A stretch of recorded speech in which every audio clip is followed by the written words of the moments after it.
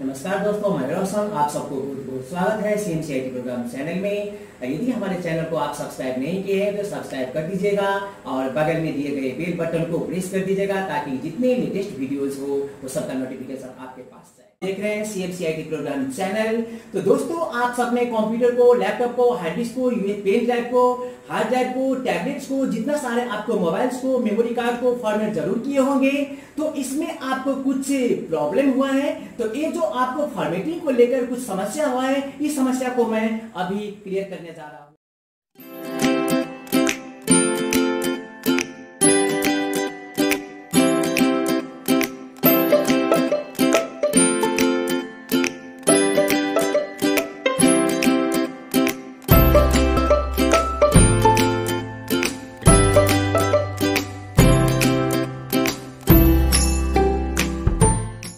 तभी आप कुछ पेपर में लिखते हैं तो जितना अच्छा आपको जो नया पेपर में जो जितना अच्छा लगता है उतना आपको जो लिखा हुआ पेपर में नहीं होता है।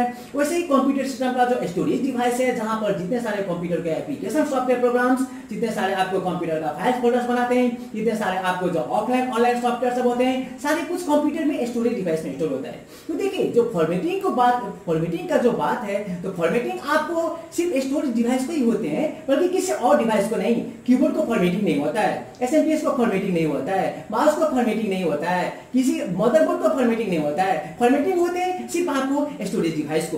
तो मान लीजिए कि फॉर्मेटिंग, सबसे पहले फॉर्मेटिंग की बात नहीं, तो फॉर्मेटिंग सिर्फ डिवाइस को करते हैं। यहाँ पर सवाल उठता है कि फॉर्मेटिंग क्यों किया जाता है, फॉर्मेटिंग किस अवस्था में किया जाता है, और फॉर्मेटिंग करने के बाद आपको डिवाइस में कुछ समस्या आता है कि नहीं। तो चलिए, क्वेश्चन नंबर 1, सवाल नंबर 1 में क्या है कि फॉर्मेटिंग क्यों किया जाता है। तो दोस्तों, जब भी आप कंप्यूटर में काम करते हैं तो बहुत सारे काम करते हैं, बहुत तरह का काम सब करते हैं। तो कंप्यूटर सिस्टम जो है, तो कंप्यूटर सिस्टम में आप कोई एप्लीकेशन डाउनलोड करते हैं, तो ऑनलाइन जो कोई सॉफ्टवेयर लेते हैं, तो रिकॉर्डिंग सॉफ्टवेयर लेते हैं, तो डॉक्यूमेंट फाइल फोल्डर्स बनाते हैं, तो सारे डाटा लेते लेते लेते आपको स्टोरेज डिवाइस क्या होते हैं, पैक होते हैं। तो जब आप एडिशनल जो कोई सॉफ्टवेयर, किसी सॉफ्टवेयर आपको जो अपलोड करना हो, तो उस समय में कंप्यूटर में समस्या आती है और आप उसमें कोई भी प्रोग्राम को अपलोड आप नहीं कर सकते हैं। इसीलिए उस समय में आपको कंप्यूटर को फॉर्मेट करना पड़ता है। तो मान लीजिए आप कंप्यूटर में आप कोई भी डाटा रखते हैं, तो ऑनलाइन से कोई आपको बैड सेक्टर सब आ जाते हैं, कोई भी वायरस आपका इन्फेक्टेड हो जाते हैं, आपको मैलवेयर सब इन्फेक्टेड हो जाते हैं। तो उस समय में आप जब भी काम करेंगे तो भाई डाटा कहाँ गया, डाटा कहाँ स्टोर हुआ, हमें समझने में थोड़ा सा दिक्कत होती है, काम करने में थोड़ा सा दिक्कत होती है। उस समय में क्या करना पड़ता है, तो फॉर्मेटिंग करना पड़ता है। तो मान लीजिए जब भी फॉर्मेटिंग करते हैं, तो फॉर्मेटिंग करने के बाद में वो डिवाइस जो है, वो डिवाइस आपको ब्रांड न्यू हो जाते हैं, नया डिवाइस हो जाते हैं। जैसे आपको न्यू पेपर में, ब्लैंक पेपर में लिखने में जितना मजा आता है, वो लिखा हुआ पेपर में नहीं। तो मान लीजिए कि कंप्यूटर सिस्टम में जब भी आप डाटा स्टोर करते हैं, तो स्टोर करते इसके साथ साथ बहुत आपको टेम्पोररी फाइल बनता जाता है। तो टेम्पोररी फाइल बनते बनते आपको हार्ड डिस्क में बहुत सारा आपको स्टोर हो जाते हैं, जिससे हमें काम करने में दिक्कत होती है। अब मान लीजिए कि आप प्रॉपर्ली काम नहीं करेंगे, आप डाटा जब सेव करोगे, सेव करने के बाद आपको डिस्क आपको एक्सेप्ट नहीं करेगा, बहुत सारे कुछ प्रॉब्लम सब देंगे, बैक सेक्टर सब इन्फेक्शन होगा, बैक सेक्टर से कुछ दिक्कत होगी। ये सारे समस्या सुलझाने के लिए हम क्या करते हैं, फॉर्मेटिंग करते हैं। और फॉर्मेटिंग करने के बाद में आपको वो हार्ड ड्राइव क्या होते हैं, क्लियर होते हैं। उसमें जितने सारे डाटा हैं, सारे डाटा क्लियर होकर के हम अच्छी तरह काम कर सकते हैं। तो ये है, तो फॉर्मेटिंग उस तरह किया जाता है। मान लीजिए आप जब भी डाटा स्टोर होता है कंप्यूटर में या किसी मेमोरी में, किसी हार्ड ड्राइव में, उसमें से हम क्या करते हैं, तो डाटा को डिलीट करते हैं। तो डिलीट करते हैं तो हम लोग क्या सोचते हैं कि डाटा उसमें से क्या हो गया, आपको डिलीट हो गया, हमारा स्पेस बन गया, उसमें कुछ रख सकते हैं। डाटा कभी डिलीट नहीं होते, डाटा कभी आपको डिलीट नहीं होते। जो आपको डाटा जो स्टोर होते हैं, इंडेक्स टेबल जो है, इंडेक्स टेबल आपको डिलीट होते हैं, डाटा सिर्फ वैसा ही रहते हैं। उसको फिर हमें क्या करना पड़ता है, आपको तो अपनी रिकवरी करना पड़ता है। उसके बाद क्या होता है, आपको वो बनते हैं। इसीलिए डाटा कभी आपको डिलीट नहीं होते, इंडेक्स टेबल डिलीट होते हैं। तो उस सिचुएशन में आपको जब भी वो जो डिलीट होने के बाद में अब हम लोग को भ्रम होता है कि डिलीट कर रहे हैं तो हमारा स्पेस बनेगा, तो उस समय में भी हमें क्या करना पड़ता है,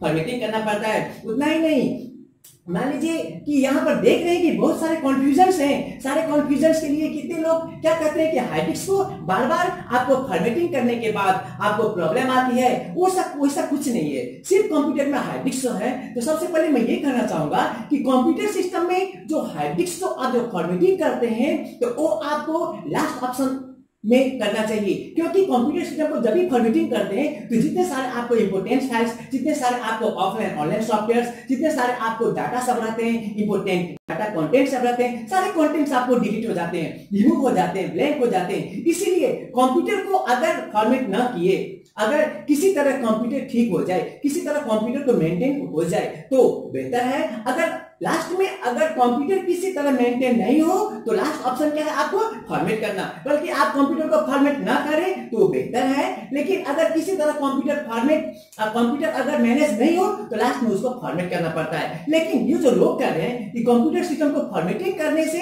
कंप्यूटर को डिस्क जो है उसमें प्रॉब्लम आती है, डिस्क कमजोर हो जाते हैं, वैसा बिल्कुल कुछ नहीं है। इसीलिए ये जो कंप्यूटर को उस कंडीशन में भी फॉर्मेट करना पड़ता है। तो मान लीजिए कि यही तो ये सब जो है आपको कंप्यूटर के लिए, कंप्यूटर को हार्ड डिस्क को फॉर्मेटिंग करने से आपको क्या होता है, क्लीन होते हैं, डिस्क क्लीन होते हैं, और जितने सारे टेम्पोररी फाइल्स है, जितने सारे आपको बैक सेक्टर, बैक क्लस्टर सब है, जितने सारे अननेसेसरी फाइल्स है, सब क्लीन होते हैं और डिस्क प्रॉपर्ली काम करने लगते हैं। तो यही आज मैं जो इस टॉपिक को मैं आपको फॉलो किया हूं, वो जो आपको फॉर्मेटिंग के बारे में कि फॉर्मेटिंग आपको क्यों किया जाए, फॉर्मेटिंग किस अवस्था में किया जाए, तो यही है। इसके साथ साथ मैं आज इस टॉपिक को मैं खत्म करने जा रहा हूं और आप सबसे रिक्वेस्ट है कि अगर आपको वीडियो पसंद हो तो आप सब्सक्राइब, लाइक, शेयर जरूर कीजिएगा। धन्यवाद।